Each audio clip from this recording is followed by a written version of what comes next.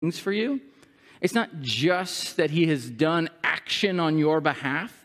It's that he has these feelings associated with it, like, oh, this child of mine right here, let me tell you about this child. I love this child of mine. There's this deep sense of like, oh, this one right here, oh, this one is so precious to me. You are the children of God, and he sees you and views you with great delight. It's not just that he does good things for you, but he loves you and has compassion towards you. You see this demonstrated in Jesus all throughout his ministry in the Gospels.